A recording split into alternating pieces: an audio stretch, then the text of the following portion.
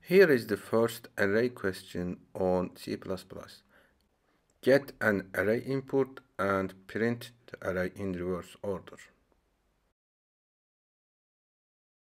Create the code file. I'm starting with a base main function. Defining the array length variable and prompting the user to enter array length value. Getting the value from standard input with cin. And here we are defining the array.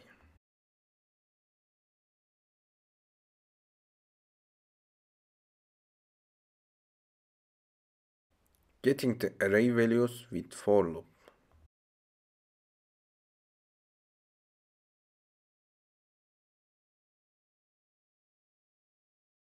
Prompting the user to enter value for each array item. Reading a value into array item.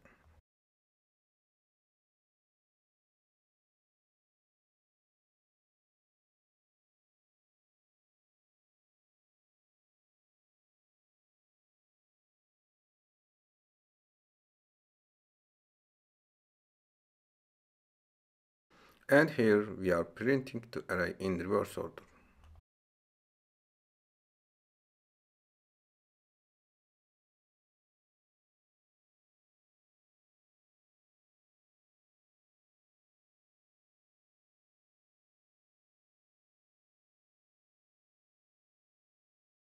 Let's review the entire code again.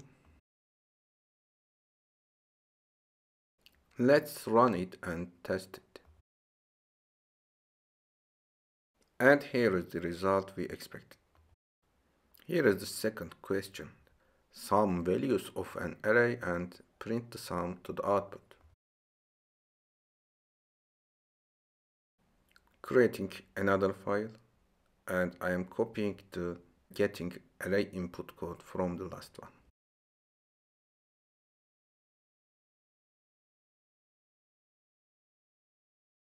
Defining the sum variable.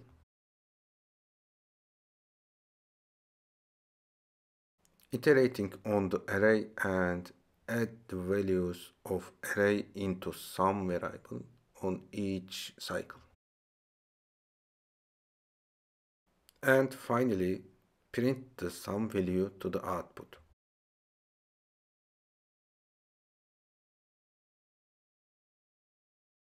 Running the code, and let's see if we get the expected result. Yes. Here is the third question, array copying.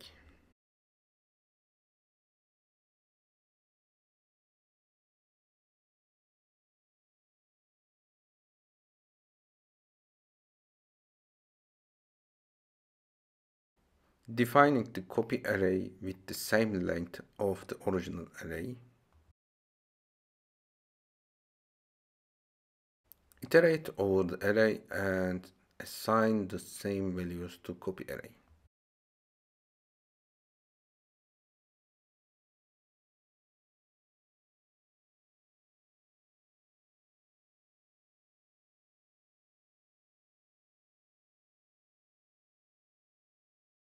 And finally print the output.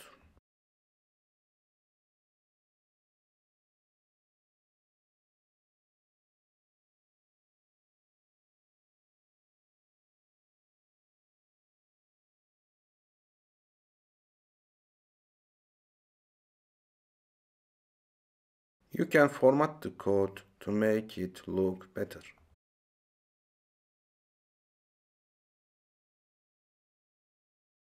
We have an error here. Let's fix it and try again.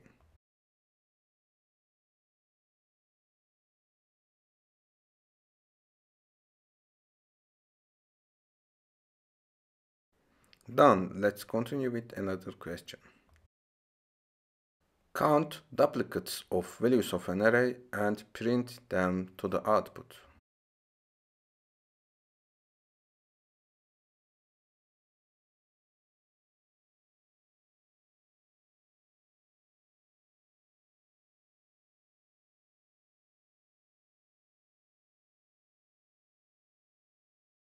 Clear the unrelated parts.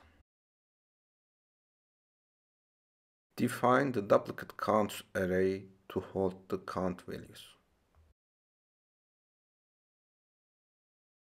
Assign 1 to each count because each item occurs at least once, right?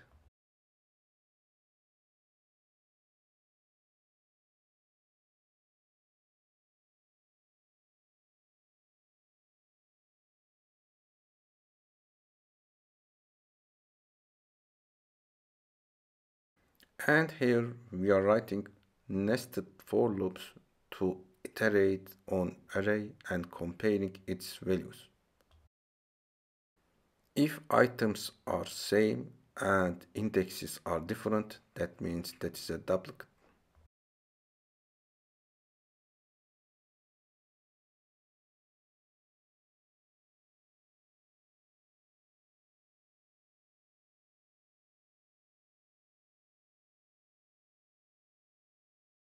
And finally, print the output.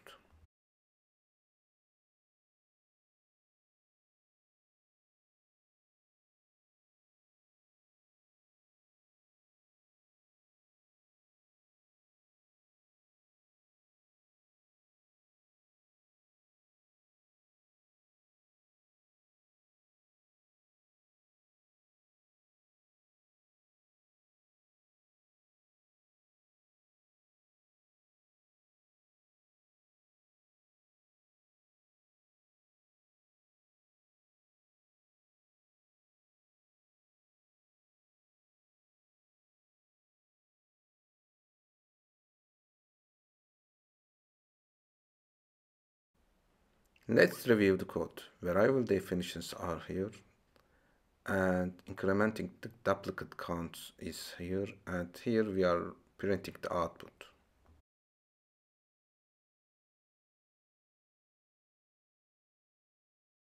Test with some example arrays, and yes.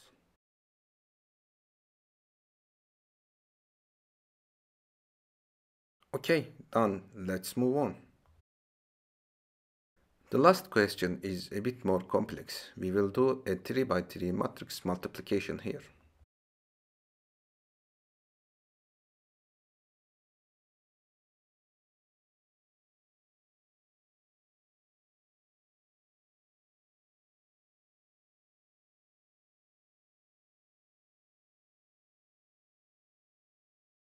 Start with a base main function.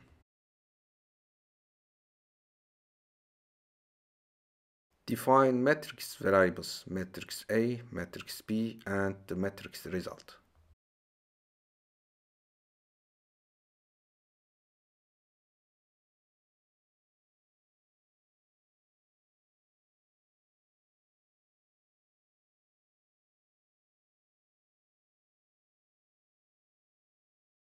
Prompt user to enter values for matrix.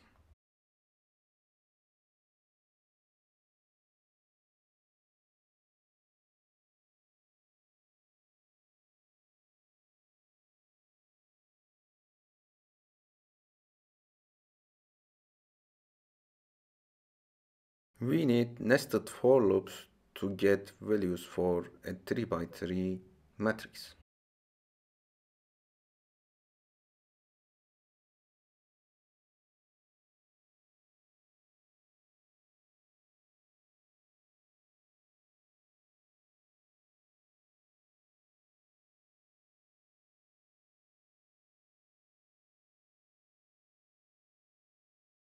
Because we will get matrix values twice for matrix A and for matrix B, let's extract here to a function and call that function to prevent code duplications.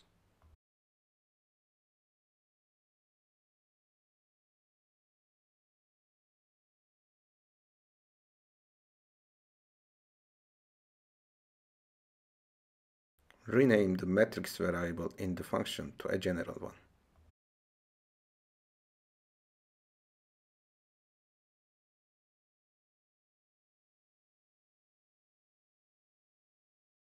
Let's do matrix multiplication in a separate function.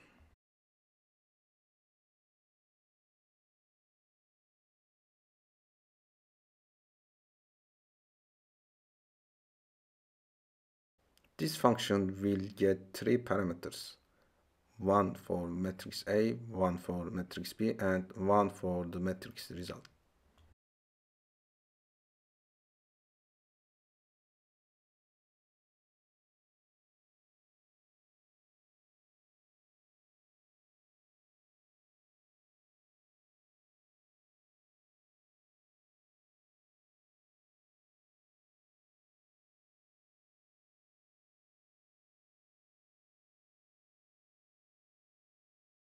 And again, we need some nested loops here also to calculate sum.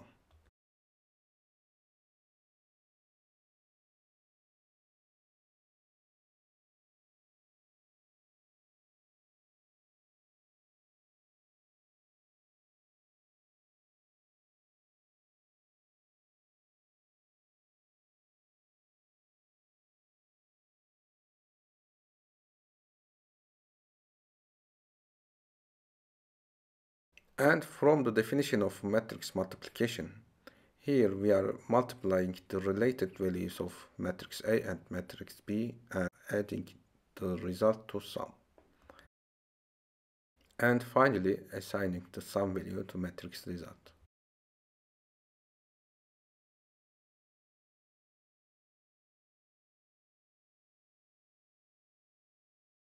Okay, let's review the code again.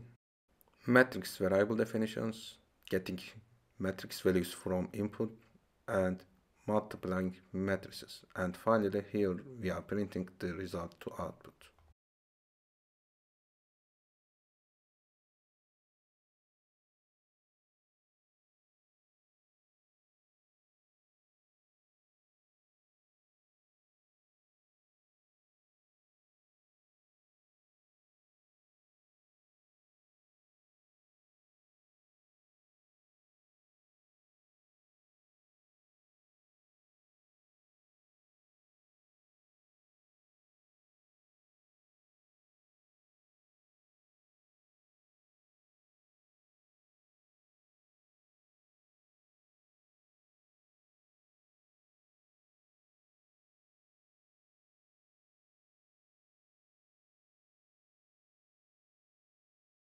And we have a problem. Compiler couldn't detect the multiply matrices function. We need to move this function above the main function.